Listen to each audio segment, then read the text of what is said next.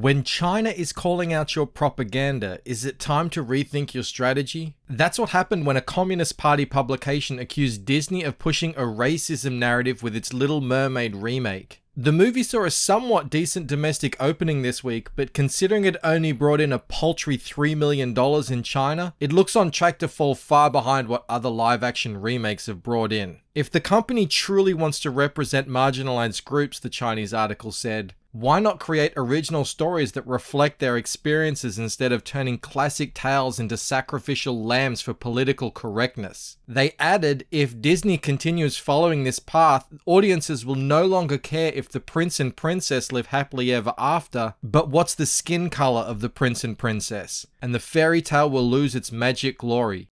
Damn!